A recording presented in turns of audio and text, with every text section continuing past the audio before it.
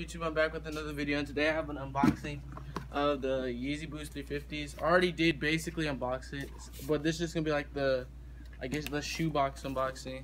So this is from perfectkicks.me, so I would go ahead and cop a shoe from there, but let's go ahead and get into the box. You have Yeezy Boost 350 made by Adidas, adidas.com/Kanye 350, and then you have my size 11 and everything on the front. And this, my dad's came like beat up, and I think I showed you guys that in my last video, but this box was actually good.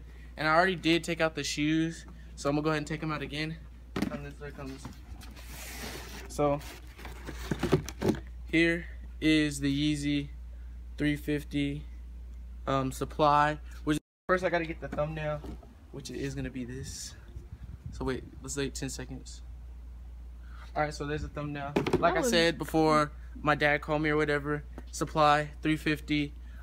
It's perfect because usually on the fake ones, this is usually farther back. If you can see right here, this is usually farther back. But this is actually, I tried it on and it's really comfortable. It has the Boost on the bottom and then the Boost padding right here.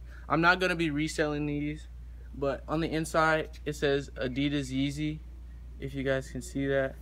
And then it has like this translucent like gray and orange color around the upper of the shoe, and then you have the shoelaces and then the tag from perfectkicks.me, and then it comes filled with the stuffing or whatever. And they did change the bottom from the original 350s. It is like a way better bottom because it doesn't get as dirty as easily. But yeah, that's basically the video. Like and subscribe if you're new. Tell me if you guys like this video and should I keep doing videos like this. Comment down below. Follow all social media, which is also down below. I'll leave the website to perfectkicks.me because I've been getting asked a lot where do I get my sneakers from down below. And I'll see you guys in the next video.